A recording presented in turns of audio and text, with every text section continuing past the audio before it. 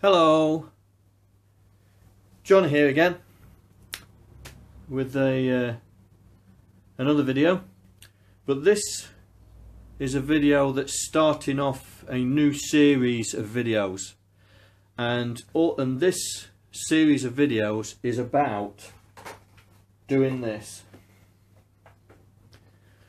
We're going to take one of those, which has nothing in it, and we're going to put one of those in it. And what this will allow us is we're going to basically, I'm calling it the Commodore 64Pi project. We're going to put a Raspberry Pi in a Commodore 64 box to make it react like a Commodore 64, and also there's put a retro gaming station on it as well, so the 64 be able to play games on it as well as SNES games and other games. So what I've been doing over the winter is I've been actually buying all the stuff that's required to do this. So I've got the Raspberry Pi, I've got my case. I'm not using that keyboard because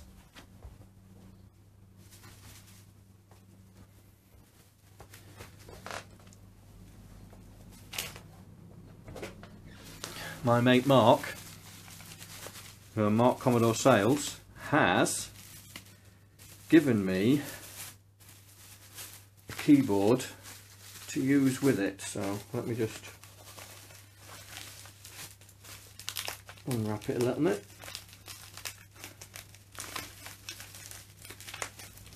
Oh, didn't think it would be this difficult to take off. There we go.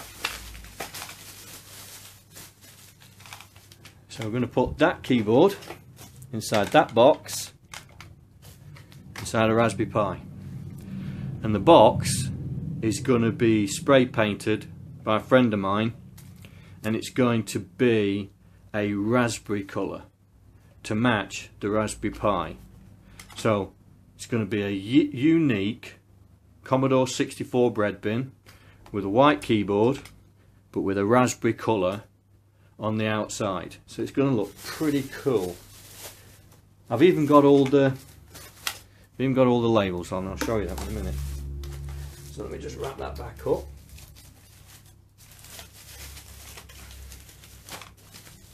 There we go. So 64 and a raspberry. But the problem is, to actually do it, you need a whole rack of other stuff. So the first thing you need is a Commodore keyboard to USB converter, which is this, which is the individual computers keyboard converter. And what it does is it fits inside the breadboard there, okay, and you put the keyboard on that set of pins there, because that Commodore 64 VIC. But the problem is it needs to be powered from here, so let me just find them. I've had to buy loads and loads of stuff. There we go. So I've bought a set of headers to put in there, so I can then connect a USB cable, a header cable. Right, let me find that. Somewhere around here. Oh, I've bought so much stuff, I tell you. Where's the header cable?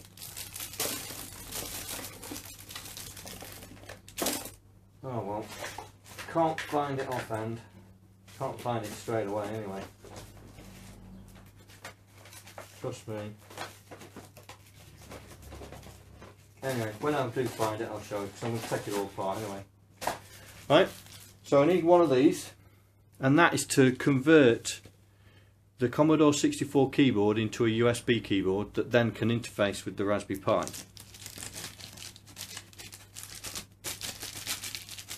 So put that back in there.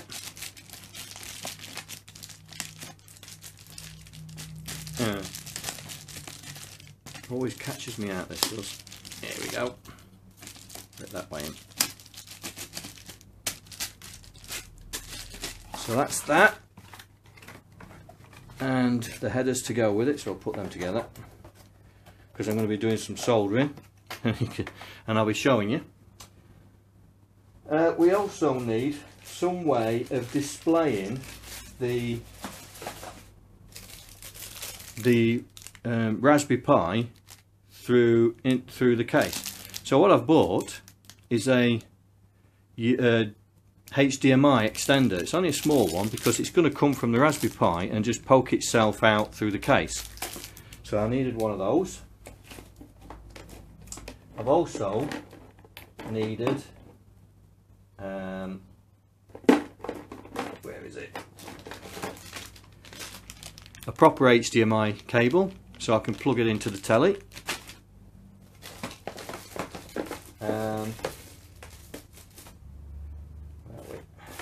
Here we go. This is a micro USB extender, and this is going to be purely for the power supply. So the power supply will plug into there because that will be attached to the case, and this end will plug into the Raspberry Pi to power the Raspberry Pi. Then I've got a mini 4-port USB hub, and this hub is going to be sticking out of the user port of the Commodore 64, so we can extend the Raspberry Pi, and the reason for doing that is to plug in one or more of these. There we go.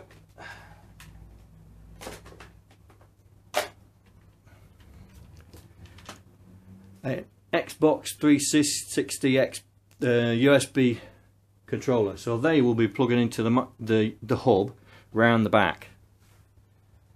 I've also purchased some, if I can find them, there we go, number 2, where's number 3?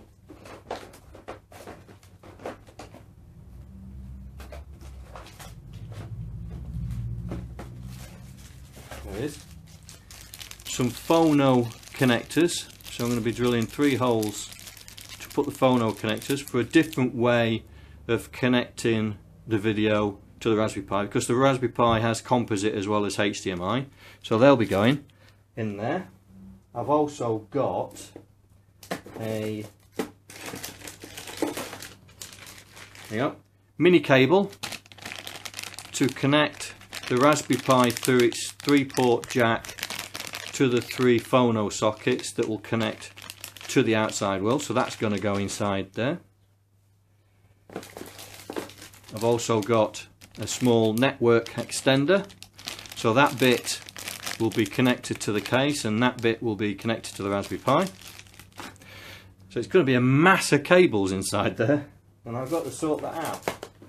I've also got some motherboard mounts, and these motherboard mounts are going to help, going to secure the Raspberry Pi printed board to the case. But I'm not going to screw to the case, I'm going to actually glue a piece of wood to the case and then screw these into the piece of wood so it's lifted it off, and it also gives it some airflow underneath. Yeah.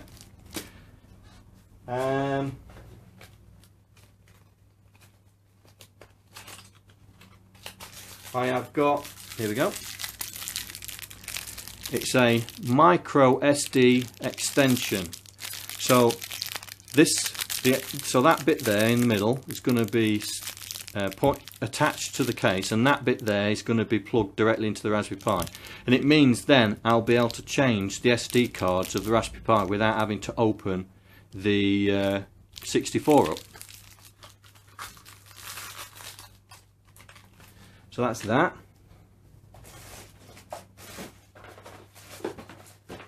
Then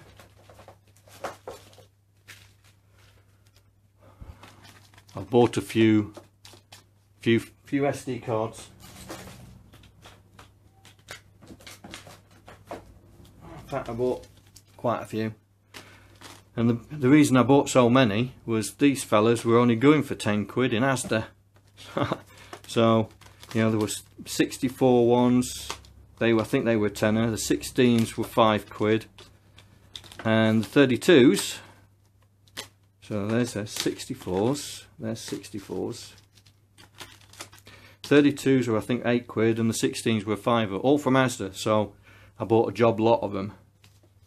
And the Raspberry Pi will take up to 64 gigabyte. I mean, it will take bigger ones, but they're a bit temperamental. Then I've got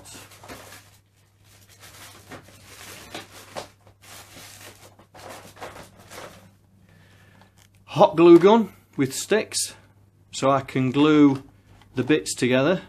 So when I make the holes for the outsides, I'm going to glue them on. Got plenty of sticks, plenty of hot glue sticks, so if I make a mess, there we go, loads of them. And where are we? The important things.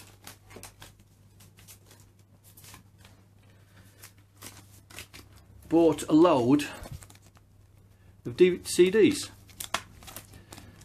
So there's Nintendo.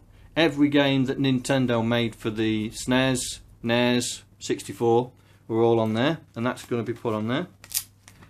Nintendo NES games, Sega games, so Mega Drive and Game Gear, ZX Spectrum games, Atari 800 games, and Commodore 64 games,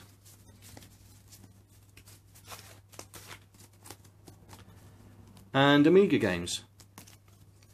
And those games are going to be put on for the Retro Pi side of it. So that's what I mean. It's going to be a retro gaming system. And then to finish it off, I've got some labels. So I've got some Raspberry Pi labels, as you can see, a Raspberry Pi, which will go on there. And then I've also got, so if I bring that out, as you can see, I've got some Commodore long gold labels, and I've got the Commodore power label, and they will go on to there. So this Commodore is going to be raspberry colour with gold labels, silver Raspberry Pi, because I want to show that there's a Raspberry Pi in there.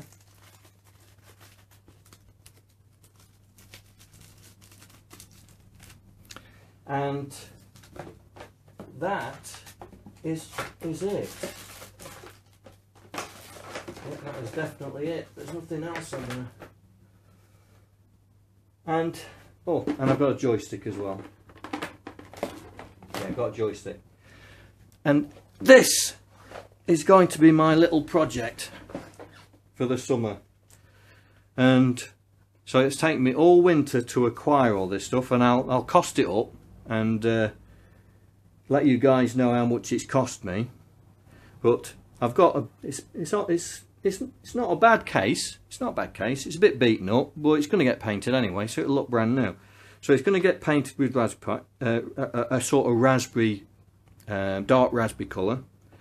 It's going to get lacquered, so it's going to have a nice polished finish to it. It's going to have the white keyboard, and it's going to have the Raspberry Pi in there with all these cables to make it connect to the outside world via the back.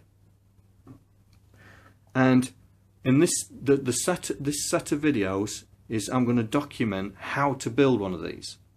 I've seen videos out there where people have built them and then they try and explain how they've built them, but no one's actually done a set of videos of the step-by-step process they went through to do this. So I know that there's plenty of 64 Raspberry Pis, but using the 64C shape, so I thought I would use the bread bin, and apparently you can do it using the bread bin, and so that's what I'll be doing. So this is the first video, so the introduction to the video of, and all the technology and attachments I've had to buy to make this a success, and to make it look like that the 64 is a 64. It'll just have some extra sockets at the back, and that's what I wanted, to be able to have an all-in-one. So we plug the power in, we plug the TV lead in, plug a controller in, and then play retro games, or to run the C64 emulator inside on a Raspberry Pi, and have the ability, you know, have the extra functionality that the emulator will do, like warp mode and stuff like that, so you can warp through loading games and bits and pieces like that. So that's the that's my summer project for this year. And now the weather's getting good, I'm going to take that to my friend who will then paint it for me, and I will then have another set of videos of the step-by-step things that I did to make this work. So the next video will probably be about when I'm soldering the header to the USB keyboard adapter, and also the USB header, which I still haven't found wherever that went. Oh, it's somewhere in here, just got to find it, unless it's in the other box up there, but I'll find it, and we'll see. There you go, one USB header. I know it was in the box. So that's going to connect to, and this is what's going to power and read the keyboard through the USB adapter. So that's good. So that end will connect to the header pins that I'm going to solder on, and that end will go into the Raspberry Pi. So as you can see, it's going to be an interesting little project, and I thought it would be a good way of sharing it with you, because I'm a retro developer. I've developed all my life, and I wanted to make an old machine have a modern twist, and with the Raspberry Pi 3, and to well, make it a little bit more playful, and that's what the Raspberry Pi will allow us to do.